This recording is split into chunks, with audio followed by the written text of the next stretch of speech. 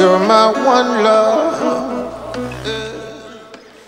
Përshëndetje të gjithëve, mirë se keni ardhur në Fan Day edhe për ditën e sotme. Edhe fillojmë tani me këtë rutinën më simpatike, kam përshtypjen që ne kemi patur ndonjëherë, se të përjetosh rutinë nuk është gjë e bukur, por kur kjo rutinë është një Fan Day, është gjithmonë një gjë e bukur dhe është një zgjedhje ideale, kam përshtypjen. Apo jo Arlis, që kishim për të fokusit pa mendje, kështu ngjajmë tamam sikur po dëgjojmë një videoklip. Mungon thjesht unë që bëj si këngëtar. Gjithsesi, u shpresoj shumë që ta keni nisur ditën e hënë, pjesën paradite deri tani më në drek, kështu refresh fare, ta updateuar, të keni pushuar në maksimum, po edhe të keni fjetur gjumë pse jo në maksimum të shtunën dhe të dielën, sepse koha në fakt për të tilla gjëra ka qenë, se unë nuk di që shiu të ndihmoj për ndonjë gjë tjetër vetëm se të bëj kështu pasiv edhe dembel në maksimum. Nuk është se ne nuk jemi dembel në ditët me diell, se nuk na gjetet fare zgjidhja, se kur është shumë vap, themi, s'kam fuqi të bëj asgjë se kjo vapa më bën të pafuqishme. Kur bie shi po prapë themi, s'kam fuqi, nuk më bëhet asgjë, as puna asgjë tjetër, sepse sigurisht shiu është për të parë filma, për të qëndruar shtrirë, kështu që nuk ta gjejmë kurrë zgjidhjen ideale, rëndësi ka që të jeni të motivuar mjaftueshëm për të bërë gjëra të bukura. Dhe kam përshtypjen nëse zgjidhni të bëni me vërtet diçka që e doni vërtet shumë edhe ju jep një lloj energjie të pashpjegueshme pozitive, nuk do ju interesoj fare a bie shi, a bie diell apo ku dëgjon çfarë tjetër. Për shembull, edhe shiu dhe dielli është i papar për të parë një film, kështu që mund ta shkarkoni me gigabit net në telefonin tuaj edhe mund të shihni. Apo për të luajtur lojra elektronike, nuk ka një temperaturë caktuar apo një ditë caktuar që ju të luani me lojrat elektronike, sidomos ato që janë super të fiksuar me këtë të fundit. Prapse prap gigabit net është ai që do t'ju shpëtojë situatën në fjalë, se ju mund të shkarkoni këtë lojra në telefonin tuaj edhe të luani sa t'ju doj qefi deri sa t'ju bëj ai sinjali i baterisë që po shkon drejt fundit, po prapse prap një power bank ju vjen në ndihmë, kështu që edhe aty e kemi gjetur zgjidhjen. Ndërkohë, ne do përpiqemi shumë që sot në Fan Day sillim gjëra shumë simpatike, edhe të këndshme që do t'ju pëlqejnë shumë dhe drekën do ta bëjnë pozitive, sikur ne prezumojmë ta bëjmë në çdo ditë që kemi edhe që përcjellim Fan Day. Tani, unë do t'ju bëj një rezume është shqip, po ta mendosh mirë, të gjërave që kemi përgatitur për t'i përcjell sot. Pastaj do ju them edhe ditëlindje, duke filluar me një insert ku flet për jo se gjithë e kam patur fundjavën si unë, shtëpi, dilja 2 sekonda jashtë për të kryer ndonjë porosi ndonjë gjë, prap shtëpi, filma e gjëra të këtilla. Ka persona që kanë qenë super aktiv gjatë kësaj fundjave, kanë shëtitur gjëkundi, kanë pasuruar Instagramin me outfite shiu etj etj. Do sillni pak më vonë një insert se ku e kanë kaluar personazhet e famshëm shqiptar fundjavën. Pastaj do të kemi një tjetër insert sigurisht të mode, se vdesim ne të kemi një çik insert të mode. Konkretisht është flet për femrat të cilat kanë influencë në botën e modës. Kemi, më fal, 1 minutë, që është një insert i këndshëm shumë edhe fani, kësaj here vjen Ervin Bejleri, jo vetëm aktor, por ju e shihni edhe në kolaudim me Mateon çdo mbrëmje. Përgjigje që ai ka dhënë brenda 1 minute, përgjigje shumë simpatike dhe thjeshta. Nuk e di pse këto kohë kanë filluar të them shumë të fjalën simpatike, kështu që çuna bëni në shenjë kur ta ceproj me përdorimin e kësaj fjale. Do flasim për lajmet kryesore të showbizit shqiptar dhe tuaj. Edhe sot feston ditëlindjen Rita Ora, feston 28 vjetorin e lindjes së saj. Jo pa qëllim në danise me këngën e Rita Orës, ajo ka shumë arsye për të festuar, se ka marrë shumë dashuri nga prindrit, nga familja, cilët e kanë uruar duke gërshëtuar me fjalë shqip, po ndër të tjera ajo feston dhe albumin e saj të fundit që ka lançuar Phoenix, ku të gjithë e kanë uruar duke përmendur dhe përfshirë edhe golin e saj të radhës, për cilën është impenjuar me të vërtet shumë. Nuk e di, e mbani mend ka delunën, mendoj që po, bënte kështu muzikë verore, ritmike etj etj. Feston 31 vjetorin, është bërë njohur me këngën Run the Show, gjithashtu një këngë shumë ritmike. DJ Khaled, këto dy verat e shkuara kanë qenë të gjitha të DJ Khaled edhe bashkëpunimeve shumë të suksesshme që ky i fundit ka sjell. Edhe feston sot 43 vjetorin. sigurisht po përjeton periudhën e tij më të mirë duke bashkëpunuar me emrat më inj të muzikës. Tina Turner feston 79 vjetorin e lindjes, një emër historik dhe legjendar në industrinë e muzikës që nuk do harrohen kur produksionet muzikore që ajo ka bërë dhe u shpresoj që të bëj, pse jo. Edhe në hyrjet Fan Day sigurisht që do sjellim Rita Orën me Let You Love Me, meqense është vajza e ditëlindjes, ne e urojmë në këtë mënyrë.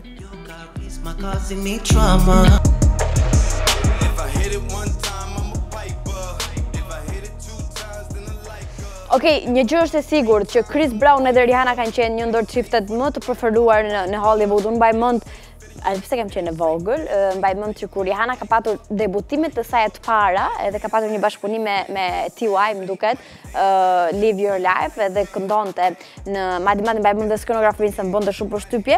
Doli ishin ca nga këto kubët që ndërtohen në skenë, edhe Rihanna doli erdhi nga poshtë dhe 2 metra vajzë, domethënë ka qenë një performancë fantastike, ndërkohë TY e nisi nga jashtë kur shturma dhe u fut në MTV nëse nuk gaboj. Dhe gjithkohës pothuajse shumicën e performancës pamjet që luante regjia ishte Chris Brown që festonte se si e dashura po performonte në skenë dhe unë aty i futa në listën e çifteve të mi të preferuar. Disa kohë më vonë përfundoi marrëdhënia e tyre në mënyrë më të shëmtuar të mundshme.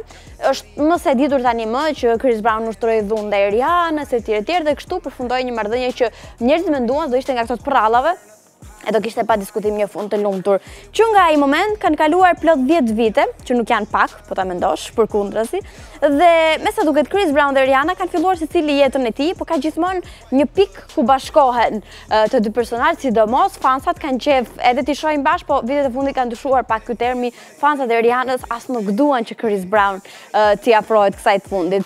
Konkretisht ja çfarë ka ndodhur. Ka postuar Rihanna dhe po promovon linjën e saj që ka koleksionin e fundit Savage for Fenty, edhe fansat nuk janë as pak të lumtur nga komenti, thjesht një emoji që ka bërë Chris Brown dhe kanë filluar të gjithë ta kërcënojnë dhe t'i shkruajnë 29 vjeçarit, qëndro larg Rihanës, qëndro larg e të tjerë, kështu që kam përshtypjen është penduar për komentin që mund të kenë bërë. Aman, përpos kësaj që sigurisht që e ka ignoruar totalisht Rihanna, ajo ka dhënë lajmin që fansat kanë pritur shumë, se të shohësh një koment nga ish i dashuri, siç është rasti Chris Brown, nuk është gjëja më e bukur në botë dhe nuk të bën të lumtur aq sa të prodhosh muzikë të re tani më përgjith admiruesit dhe dëgjuesit, kështu që fansat janë shprehur shumë të lumtur sepse Rihanna ka gati 2 produksione muzikore dhe pritet shumë shpejt që t'i lançojë të dyja, kështu që edhe unë jam shumë kurioze se ka diçka tek Rihanna sjell gjithmonë, diçka që ne nuk i kemi parë më parë në produksionet e saj muzikore. Tani ne nuk kemi një lajm të mirë për Donatella Versace, që Donatella Versace e ka egzageruar me ndërhyrjet kirurgjikale që ka bërë në fytyrë. Kjo është më se e sigurt, edhe e kemi komentuar shpeshherë. Që sa mund të kemi në lagjin, ajo ka thjesht garderobën me këpucë dhe me syze dhe me orë, edhe këtë gjithashtu e kemi komentuar dhe nuk është gjë e re.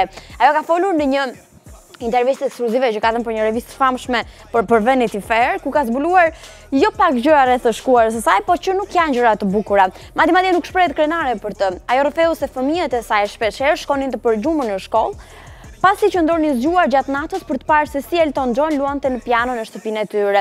Më pas ka zbuluar edhe konsumimin e drogës që ndikoi në marrëdhëniet e saj miqësore. Ajo konsideronte drogën si diçka normale që sot i cilëson diçka shumë të gabuar, ishte krejtësisht e varur, nuk ishte një nënë e mirë etj. Ka arrestuar të gjitha gjërat për të cilat është penduar edhe gabimet që Donatella Versace me sa duket ka bërë, se me sa dim ne nuk i bën më, ose paktën kështu ka thënë.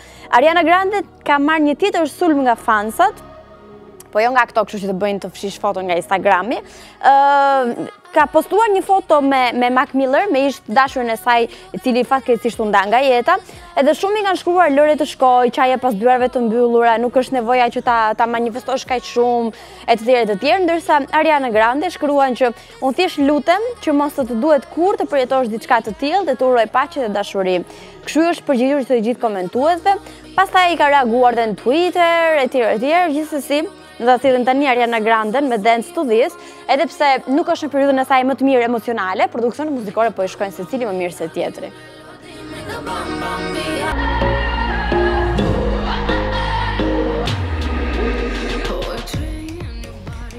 Okej, kur ju shkoni në punë ose në shkollë, pyetja që ju bëhet më shpesh edhe më shumë të hënave, pa diskutim është si e kalove fundjavën, është edhe normale në fundit, Edhe aq shumë i bëhet kjo pyetje dhe sikur e ke kaluar bukur fare thua, po mirë, s'është ja përgjigje, po si je, mirë, po ç'bën, hiç, domethënë që janë përgjigje që ne jemi mësuar ti themi përmendësh, po çka se mund mos jetë e vërteta ashtu si e themi ne. Wow, harroj gjithmonë ta bëj kështu. Okej. Tani do t'jemi vetëm unë dhe ju më rehat se kur. Ndërkohë, edhe në rrjetet sociale, ne bëm këtë pyetjen që ju keni dëgjuar pafund sot. Si e kaluat fundjavën, megjithëse nuk ishte nga këto fundjavë që t'jepte shumë mundësi dhe alternativa për televizor gjykfundi, se shiu në një farë mënyre, romantikëve mund t'ju bëj shumë mirë, po për njerëz që kanë mend të bëjnë diçka, apo edhe të shëtisin me bicikleta qoftë, nuk është se i ndihmon shumë. Kështu që në Instagramin ton zyrtarin të Vëllbenja, por edhe në inlife.al, gjithashtu në faqen tonë në Instagram, ju kemi pyetur se si e keni kaluar dhe si e keni shpenzuar fundjavën. Elona thot në shkollë, edhe Elonës nuk i duket ide e mirë ta shpenzojë në shkollë, po një kafe duhet ta kesh pirë me shoqëri, ju të zbukuruar disi dita. Super thot Blenisa, por nuk më ka thënë se si. Antigona thot jo shumë mirë, pasi nuk ishte shumë opsione ku të shkoje për shkak të rreshjeve.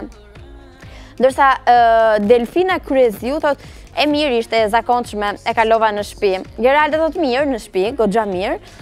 Dëgjoj nëpër Tiranë sepse më pëlqen shumë shiu, thot Aleksandra, ja ka dhe kështu, ju thash. Arti thot ishte okay, e kalova në shtëpi.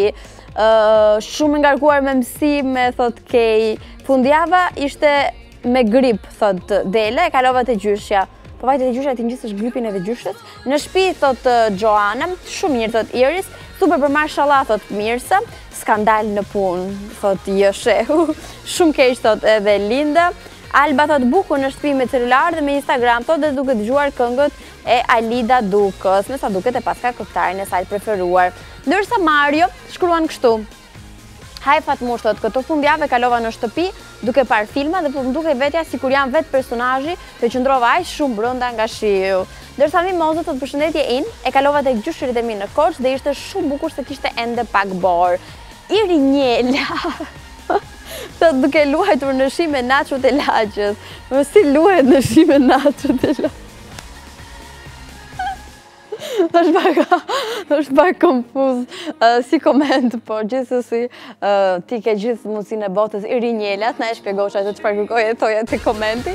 Sigurisht do kemi pyetje të tjera ku ju mund bëni pjesë fande, duke dhënë gjithmonë komentin tuaj. Dhe unë kam rithënë që ato komente që si kemi qef, nuk i lexoj, bëj sigur nuk ka komentuar askur. Do të shkojmë tani te një hapësirë tjetër muzikore. Në pritje të produksioneve të reja të Rihanës, ne shijojmë ato të vjetrat.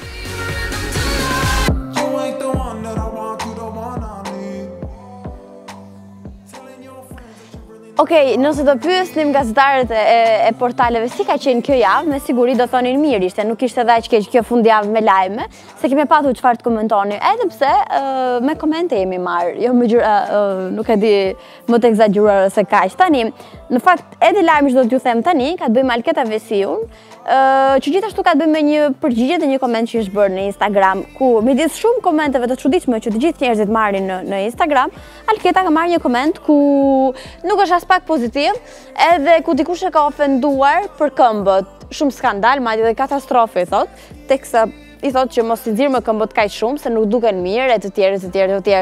Ndërsa Alketa, siç di Alketa, i ka kthyer një përgjigje që kam përshtypjen e ka bërë të mendohet shumë. Jam shumë krenare për to, thot se kam qenë Beni Edson vet, kur shumë të tjerë si ishin ngritur në këmbë ende. Ndaj janë si janë aleatet e mia më të mirë në një rrugtim të gjatë për të mrekullueshëm. Kanë shkelur rrugë me gunga, pa asfalt, kanë gjitur e zbritur shkallë, vazhdojnë të pedalojnë në biçikletë drejt ëndrash të reja, thot. Faleminderit për vërejtjen, po si ndroj dot. Dhe nëse do dish të vërtetën, më pëlqen shumë kur i shoh në Kështu shkruan Alketa, teksa i përgjigjet fansit që nuk i pëlqen nga këmbët e Alketës. Po gjithsesi unë mendoj që ka një zgjidhje tjetër që mos shkojmë deri në këtë pikë. Nëse nuk të pëlqen si personazh, mos e ndiq aq më tepër mos i komentoj në rrjetet sociale. Nga ana tjetër, kemi një lajm interesant midis tre personazheve shumë të komentuara në media. Është Rita Ora, është Bebe Rexha edhe Dua Lipa dhe gjithë historia e tregon që të famshëm bëhet sepse Bebe Rexha është si veshka mes dhjamit, si është kjo shpreha. E ka mirë dhe me njërin dhe me tjetrën, është shoqe me Rita Orën, e suporton, bëjnë shumë foto me njëra tjetrën dhe frekuentohen. Nga ana tjetër është po kaq shoqe edhe me Dua Lipën, por problemi qëndron tek Rita edhe tek Dua, të cilat nuk flasin me njëra tjetrën, ose të paktën kështu kanë hereduar dhe nuk shkruajnë vetëm mediat shqiptare në lidhje me këtë, sepse edhe mediat e huaja kanë bërë një analizë të mirëfillt të faktit që ato jetojnë në të njëjtën lagje, kanë në shtëpi 10 minuta larg njëra tjetrës, bëjnë muzikë dhe janë frekuentojnë evente të njëjta dhe kur nuk janë parë me njëra tjetrën. Në një kohë kur Dua filloi të shoqërohet shumë me Bebe Rexhën, qarkulluan lajme madje shumë nga fanët që shkruajnë po tani ti harrove Rita Orën sepse u bëre shoqe me Dua Lipën, domethënë janë edhe fanat që e bëjnë pas situatën lëmsh, dhe së fundmi është fotografuar që ju e pat foton në ekran para se ta thoja unë, është fotografuar Bebe Rexha me Dua Lipën, të cilat kanë qenë duke ngrënë një darkë në një ndër restorantet më të mira në Londër. Edhe nuk e di, i kanë nxjerrë albumin e Rita Orës Bebe Rexha në Instagram apo akoma. Gjithsesi unë mendoj që Bebe është njëri shumë i paqë dhe mund të hajë darkë me këtë doj ajo.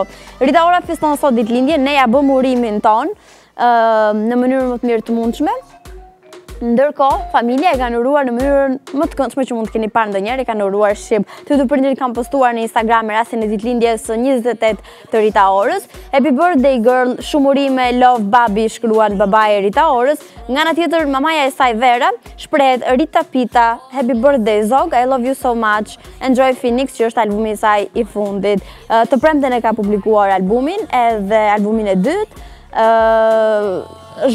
Ka patur pritshmëri shumë të mira, edhe albumi i saj i parë në fakt është shitur edhe ka patur shifra shumë interesante.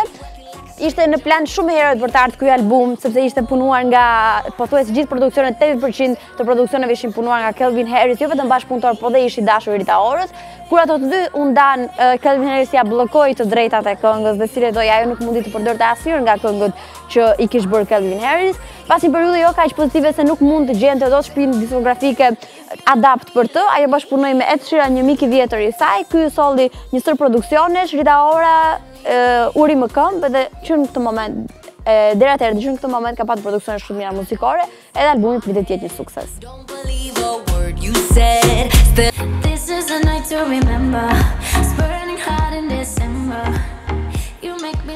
Okej, në inlife.al ju mund të keni parë një video shumë të këndshme ku Irini dhe Megli përgatisin disa pyetje limonad do thoja unë, por shumë vërtet interesante, kundrejt një personazhi i cili brenda 1 minute shkojnë dhe i rëmben 1 minutë i personazhit nga dita e tij apo e saj dhe i bëjnë disa pyetje shumë të këndshme, i cili sigurisht ia përgjigjen në mënyrën e tij. Ne kemi patur më herët personazhe shumë të këndshëm, që gjithashtu kam përgatitur video interesante që kemi sjellë më vonë, jo vetëm këtu në Fande, po dhe në inlife.al. I radhës është Vini, është i shtëpisë, ju e ndishin Nikolaudin, po ne e njohim si aktor shumë kohë më përpara, në fakt prej vitesh tani më.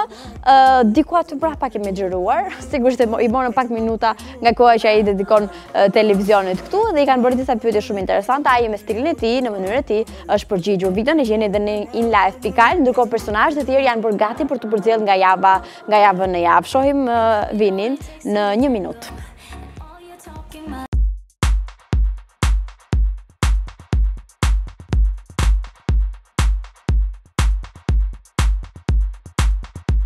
Hej Ervin, përshëndetje. Përshëndetje. Cila është kënga që po i bën replay tani për momentin? Phantom of the Opera, nga Nightwish. Çfarë i duhet një personi për të qenë një aktor i suksesshëm? Besim të vetvetja. A gërhet natën? I gërhas. A bëhesh ti xhelos për rolën? Sigurisht i bëhem. Nuk ka dashuri pa xhelozi. Fakti që jeni partner në jetë, por edhe në karrierë, ka ndikuar pozitivisht apo negativisht në marrëdhënien tuaj? Pozitivisht. Moderim apo aktrim? Aktrim. Filmi yt i preferuar? Cinema Paradiso, Tornatores. Aktori shqiptar më i dobët? I bie më u bë armik me shumë njerëz. Po ai që vlerëson më shumë? Ndriçim Xheva. Do bashkëpunoje sërish me Elvis Pupën? Po sigurisht. Do ju shohim sërish bashk? Asaj nuk i di, pastaj këtu rrugët e artit në Shqipëri nga njërë bllokohen nga shkaqe të papritura që janë të paparashikueshme. Gjëja më e sikletshme që të ka ndodhur në skenë apo në televizion? Gjëja më e sikletshme është kur ti, sidomos në shfaqje, ti harron tekstin dhe pëson një lloj blackouti komplet që nuk e ke iden ku ndodhesh, çfarë do thuash, dhe gjem veten si në një vend, si në errësirë. Kjo është dhe më ka ndodhur, një apo 2 herë më ka ndodhur, por që kam ditur ta menaxhoj dhe kam kaluar kollaj. Ju përshëndes, in life-in.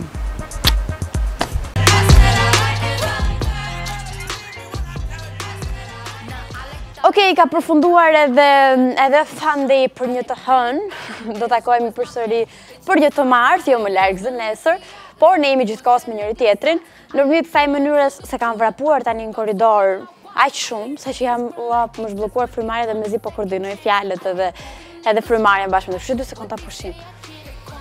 Okej.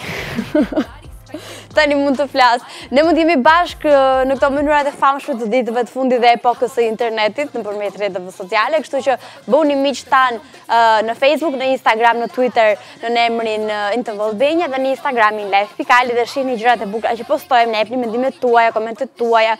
Kam përshtypjen është një urë komunikimi që do funksionojë mes nesh, për këtë jam shumë e sigurt. Në pjesën e mbetur do gjeni një programacion të mbushur me detaje që do t'ju bëjnë të qëndroni përpara ekranit të TV Albania, për këtë jam e sigurt.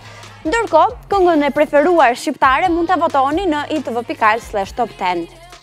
Ju e dini tani më, ne të premteve sjellim chartin muzikor të javës Flagship Top 10 dhe të shtunën gjithashtu e sjellim të dielën, më falë, sjellim në orën 11 në In Radio 105.7. Mos harroni që ju duhet zgjoheni kur shkoni në punë apo kudo tjetër në mëngjes me Flavion, me kafeinë që transmetohet jo vetëm në In Radio 105.7, por edhe në TV Albania gjithashtu. Kështu që herët në mëngjes edhe është një mënyrë interesante për të marrë informacione, për dëgjuar dokumentet pikante të Flavios. Edhe mos harroni që sigurisht e ardhmja shumë emocionuese, ju mund ta bëni akoma më shumë duke bërë pjesë të ditës suaj Gigabit.net, duke patur të mundur kështu të bëni live video me një kualitet fantastik, por ndër të tjera duke patur mundësi të shkarkoni video apo lojrat elektronike dhe t'i luani ato, të shkarkoni video në kohë rekord, t'i shihni me cilësi shumë të lartë etj. Kështu që është një tjetër gol që ka bërë Vodafone Albania, që ju do ta bëni me patjetër pjesë të përditshmërisë tuaj. Ne do ta mbyllim me një vajzë që feston ditëlindjen sot. Ajo do mbetet gjithmonë një vajzë për shkak të energjisë që përcjell në produksionet muzikore, për të mos folur për zërin. Pastaj mirupafshim, takojmë nesër, urojmë dashuri. Boom, boom, boom, boom, boom.